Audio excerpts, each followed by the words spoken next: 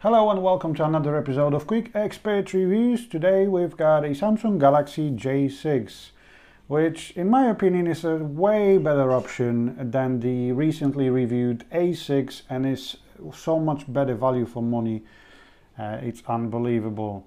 Now there are some downsides and the specs are not as good as on the A6. However, I feel like for what you pay, which is £202, you do really get a lot value for money. Now we're going to start as usual with an unboxing video.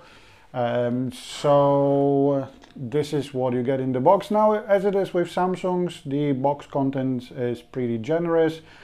We start with the quick start guide. So if you're planning on buying for the handset for someone from the older generation, there is a manual for them explaining where to put the SIM card in, where the memory card goes, because the phone does benefit from the memory card slot, and so on and so on. The next stop is your warranty guide, which is 2 years in Europe, and the last one is regional lock guide.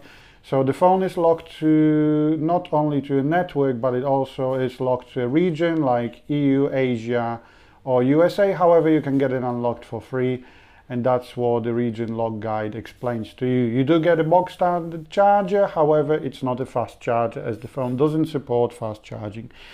You do also get the micro USB cable lead, which makes more sense in a phone priced like that. That's the SIM tray opening tool, and you do get the headphones as well.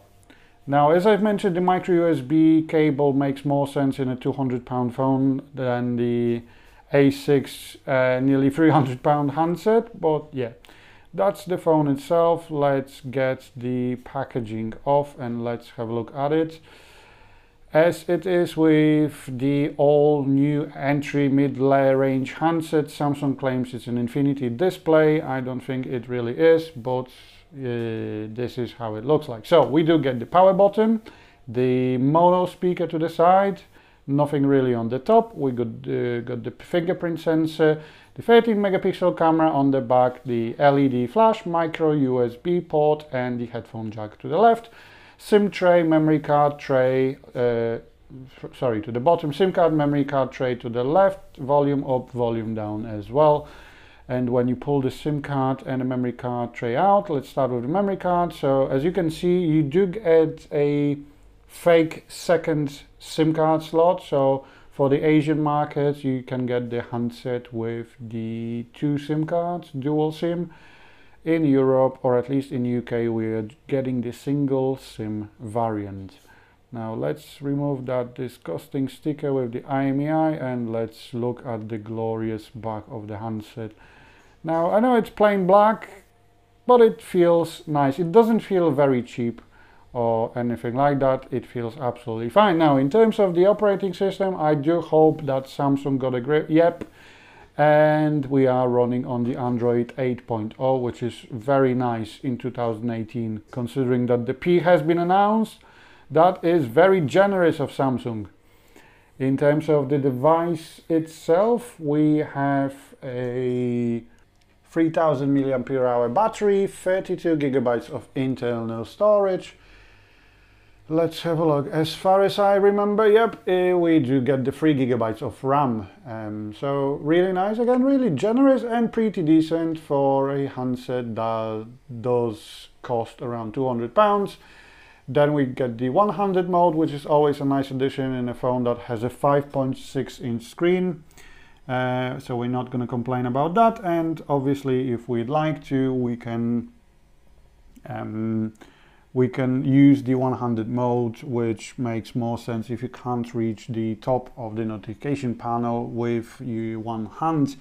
The screen is how they call it HD Plus, which is 720p by 1480.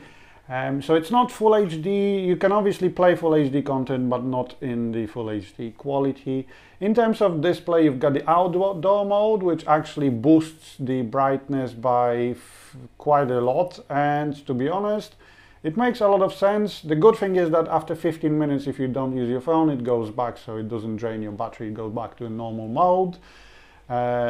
In terms of sound and vibration, there are a couple of features which I'm going to talk you through in a second. However, let's look at what we've got in connection. So we've got the Wi-Fi, NFC, if someone wants to use Android Pay or Samsung Pay, and we can Tether as a hotspot. Now, in terms of sound and quality, if you do plan on connecting your headphones, which does kind of make sense, not only you do get the equalizer with Denzel Washington and the Dolby Atmos, you also get the UHQ upscaler, and you can turn the adapt sound on, which actually tries to adapt the sound to your liking. And then we've got the UHQ upscaler, which upscales and enhances the quality of your low quality MP3 files. Works pretty decent, it does its job pretty well. However, make sure you've got your headphones connected. In terms of the standard features on the Samsung, get the Samsung SmartThings if you want to connect it to your fridge or your telly. And that's about it. In terms of the camera, you do get the beauty mode, you get the pro mode, which actually allows us to change the value of white balance, ISO and exposure value. So darker or lighter. In terms of the picture quality, 4x3 13 megapixels. In terms of video, only 1080p and 30 frames per second.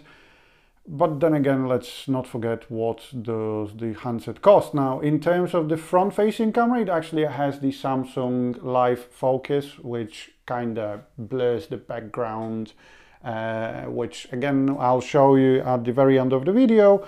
If you'd like to, you can edit the camera modes to your liking, so you can move them around. You do also get the Bixby camera, which means that if you point your camera at this, let's say, I don't know, an Apple Watch or a box of cereal, it will tell you it's a box of cereal and where you can buy it. Yeah, so that's kind of the full view, as the Samsung calls it. You also get the infinity display, but considering how big the bezels are, I wouldn't really call it an infinity display if you're planning on watching movies like that. The true infinity display is mainly in the S8 and the S9 handsets. So yeah, that's about it. Thanks for watching another episode of Quick Expert Reviews, and I'll speak to you soon, guys. Bye!